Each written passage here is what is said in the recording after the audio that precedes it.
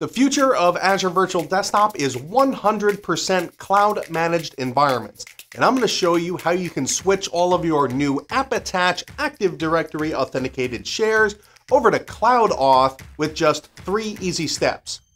Now, if you saw my award-winning video on app-attach, then you know you need an MSIX app package converted to an app-attach image, uploaded to an Azure file share so that you can set it up in app-attach, and then share it across all of your pools.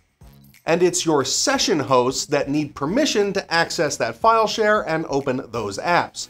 Switching to a 100% cloud-managed AVD environment has a lot of advantages, like not needing traditional AD infrastructure, VPNs, express routes, all of that to make AVD work, or managing all those isolated legacy group policies, especially with the new support for AVD and FSLogix policies built right into Intune. And you can even have FSLogix working in your cloud-only environments with a storage account access key, and that's the first step. Go to your storage accounts where your app-attached share lives, and then click over here on Access Control. Then click up here and add a new permission. In the search box, type Reader and Data Access. This is a native role in Azure that can read the storage account access keys. Then click Next. Click over here and add the members who can use this role. And you need to type Windows Virtual Desktop ARM Provider. And to keep all of this secure, it's highly recommended that you only use app-attached stuff in this storage account.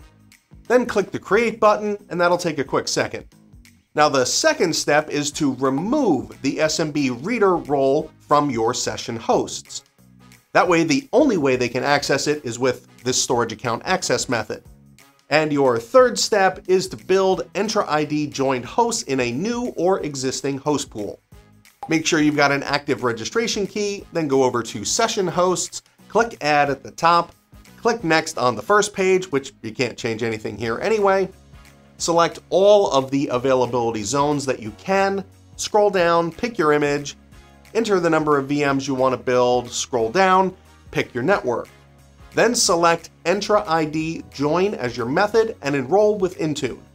Add the local administrator creds and then click Next.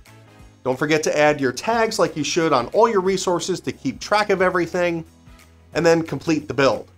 Then just go to your AVD client and open your remote app, or sign into the full desktop and you'll find the app listed under the Start menu, without any kind of traditional AD infrastructure at all. Of course, in order to use app-attach, you need to get those MSIX app packages so that you can convert them into app-attach images, which is a super pain, unless of course you watch this video. And happy learning.